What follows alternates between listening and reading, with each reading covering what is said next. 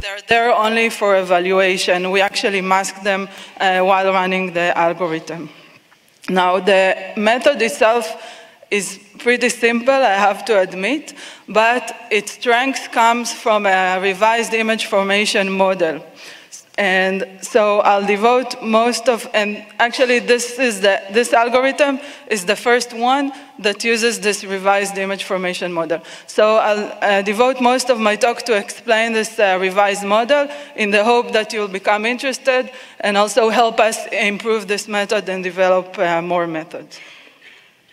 So we published this model, we verified and published it and experimentally verified it in two previous CVPR papers in 2017 and 2018. But before I go into the equations, I know it's early morning, so a few slides with results. So this is a raw image, a coral reef in Eilat, and this is our result. Hopefully you can see the screen okay. The illumination is fine. Yeah. Okay, and this is the Satil shipwreck in Eilat. You need to believe me, it's there. And this is our result. This is in 20 meters depth in Eilat. Currently, the model works for ambient illumination, so all the images were taken under ambient illumination. Okay, so before I explain the revised model, let me remind you what we used until now. So hopefully this will be familiar from the several dehazing talks you heard in, I think, this auditorium or other vision days previously. So the image is composed of two signals. What happens is that the clear scene is exponentially attenuated. The attenuation depends on the attenuation coefficient of the water and the range, the distance of the object. There is also an additive component, the veiling light. This comes from scattering of light, and this component increases exponentially with the distance. Now note that in the current model, this is the same attenuation coefficient that controls both components. Also, pay attention that everything is written per color channel, okay? And why is that? Because the water properties depend on the wavelength. Specifically, the attenuation depends on the wavelengths. And here are examples for 10 typical measurements of waters around the world. These measurements were done in the 50s, but were verified since then. Note that, so the x-axis is the wavelength, and the y-axis is in logarithmic scale. This is an attenuation in logarithmic scale. So note that there are really large differences in the attenuation between different wavelengths. And that's why we see the severe color distortions in the underwater images. Okay, so now we understand that this model actually comes from this equation. It's the same one, but it is written as a function of wavelengths, as happens in the physical world. Now the question is, are these two equations the same? And you can guess that my answer is no. Okay, and let me briefly explain why. What happens to the signal when it arrives to the sensor is that it undergoes an integration over the sensor sensitivity range, so over the wavelength sensitivity of the sensor. The integral looks like that. I'm concentrating here on the attenuated signal. The discussion for the veiling light is symmetric. I won't show it here. Okay, so let's see what we're doing. We are taking this integral, and we are used to write it in the way it's written in the bottom, where what we actually do is we take the exponent outside the integral. Okay, and the question is, can we do it? And the answer is no. Okay, so I know there were quite a few equations here and it's early morning, but that's the main point. We can't just take the attenuation outside of the integration. And this introduces errors when using the current model. So, but as I said, you're familiar with the current model. It was used in all the dehazing works previously, all the underwater works before. And why is that? If you look at the wavelength dependency in the atmosphere, this is the top left chart, you see the lines are almost straight. It means that, and you can actually guess that, right? Because haze and fog and so on are usually white. This means that there is not a lot of color dependency there. So when you work in the atmosphere, this approximation of separating the integral mostly works. But when you look at the attenuation in the ocean, then it causes more errors. Okay, and until now, the underwater community used the same equations that were used in the dehazing community. Okay, so we experimentally validated this. And what we did here, we took a color chart. We took it diving in 2 places, in the Mediterranean and in the Red Sea. The reason is that these are 2 different water bodies with different properties. And now we have, it's the same color cards, and we measured all the distances. So we can calculate the attenuation we experience between each 2 pairs of colors, between all pairs of distances. Now, if the current model was accurate, we would expect to get 1 attenuation coefficient, right? It doesn't depend on the distance and so on.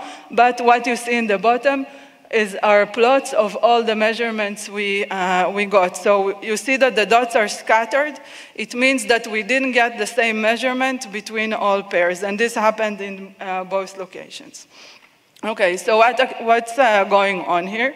And this shows, by the way, so if we were to calibrate the attenuation using 1 pair of charts and then apply it on another pair, then the correction would contain errors. So what's going on here? We are used to working with these wideband channels,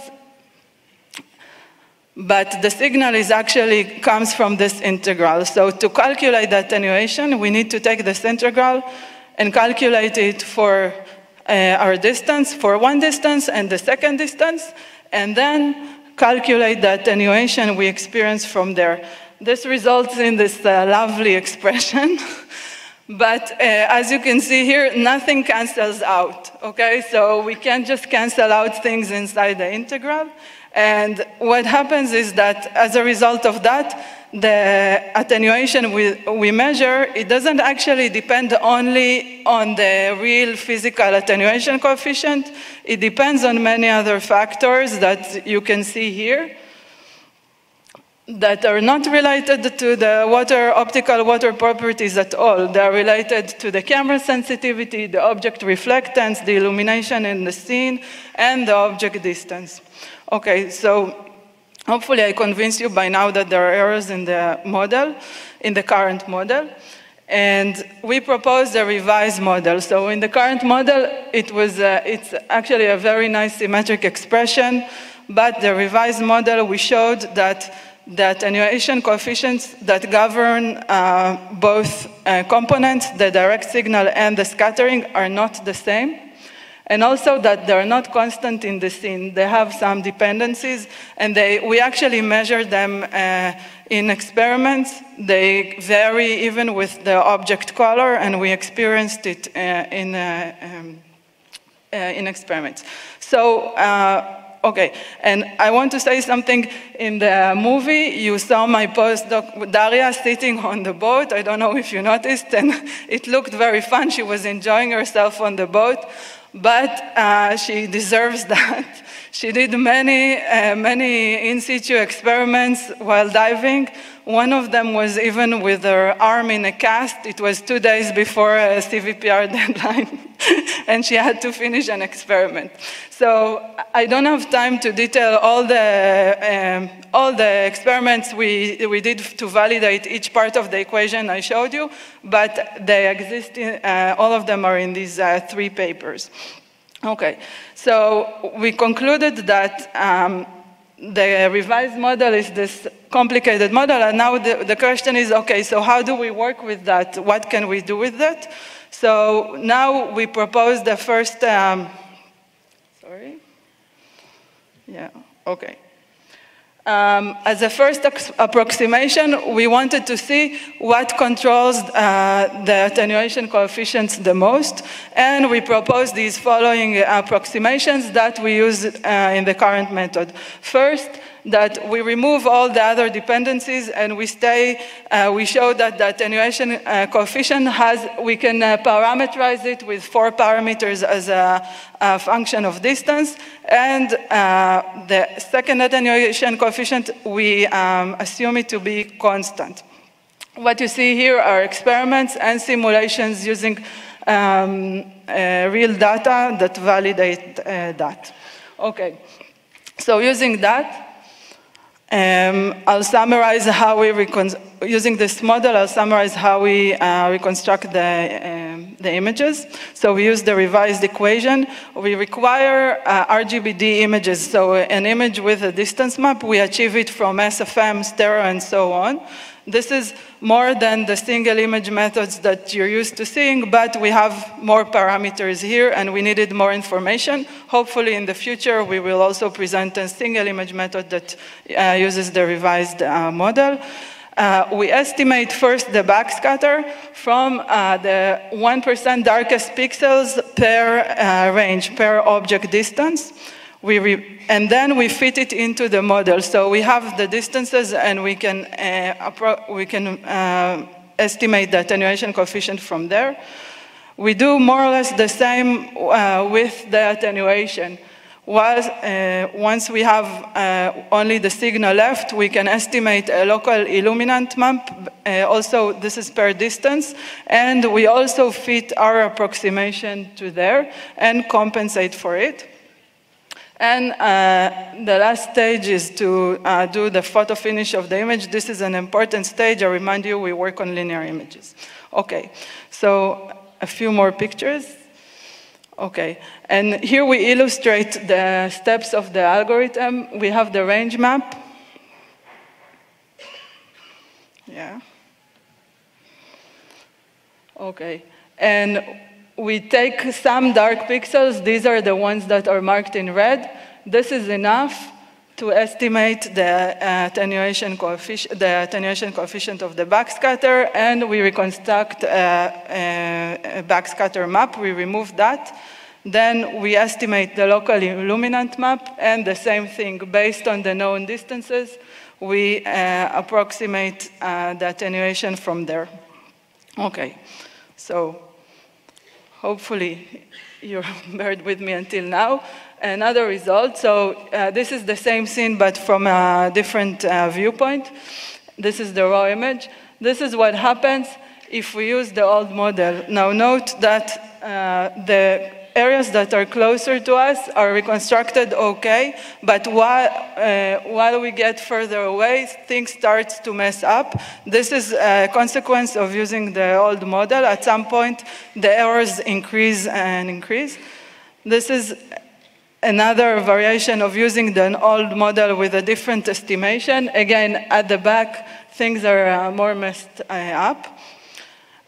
And when using our method, you see that things are consistent across the distances of the object.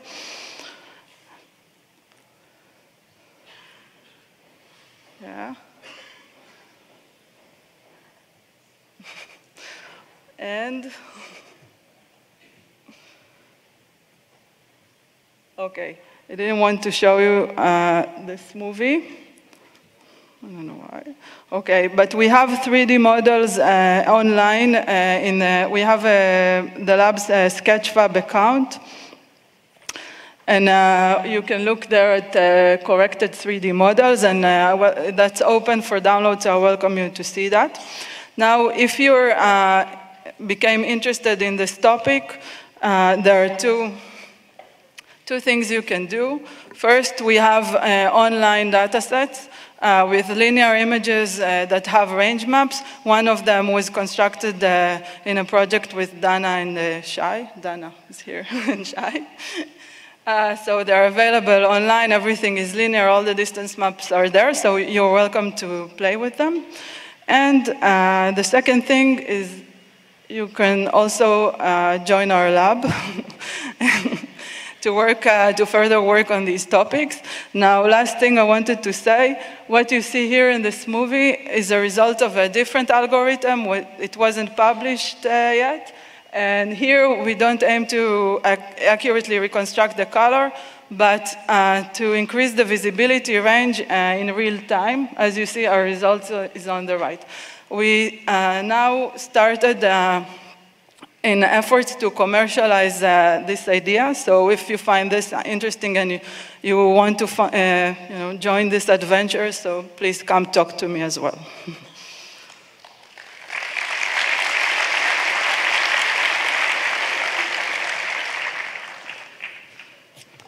Thank you, Tali, for an excellent presentation and for staying on time.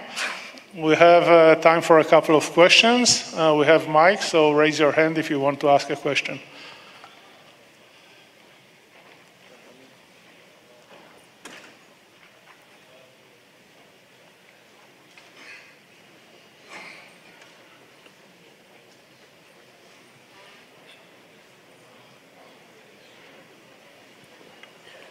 Hi, great presentation.